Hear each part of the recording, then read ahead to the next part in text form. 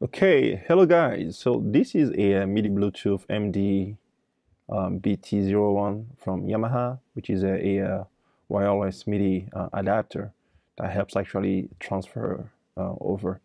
So if you look over here, this one, the arrow that you see here, this is the out. So this one goes in the output of your actual MIDI keyboard.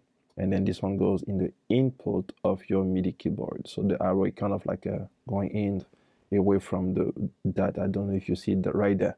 So away from the dot, then it goes in the side of your keyboard.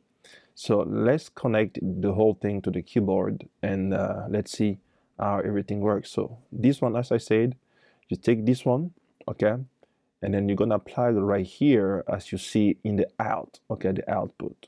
And then second thing on the input, you did both.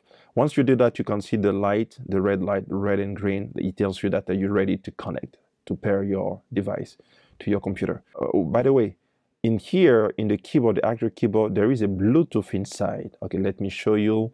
If you go to menu and you go under Bluetooth right here, there you go. If you go under it, you will not be able right here, you will not be able to use this one. You don't have to. This one doesn't have to be on in order to be connected. So don't worry about this one. You have only to be sure to connect this one, which is the MIDI adapter that you want to see in your computer. So don't worry about this one. You won't have anything to do with that.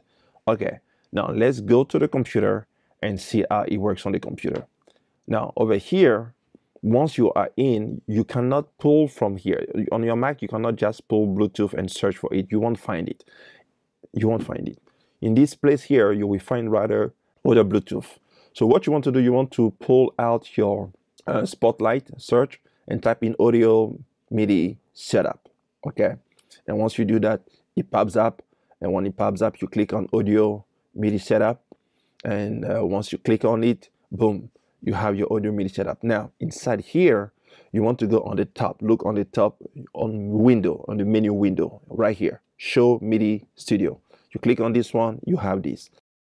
Now, this one, which is the place where you want to activate, you see that little icon right here, this one?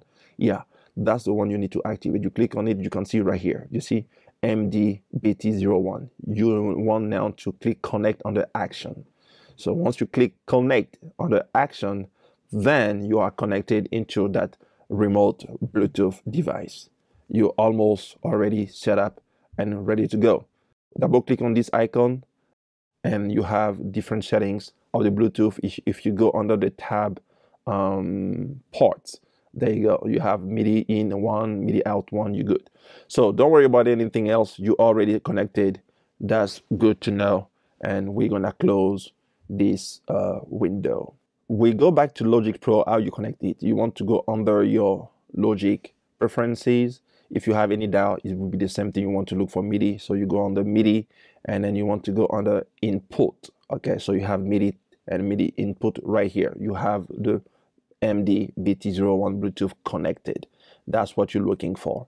Once this is connected, that's all you do. You close this one and your device is ready, your DAW is ready to connect. So I'm gonna close and create a new one. Okay, I'm gonna do choose, and right here under external MIDI, you can see here MIDI destination is right here. So you can select the first part or all. You can select all parts, but yeah, you can do that if you want, but for the purpose of this video, I'm gonna select only the part one. Okay, you should be good to go with that one. So you do create, and now you have the MIDI keyboard connected directly. You can see I can touch the key on my keyboard and it responds directly over here.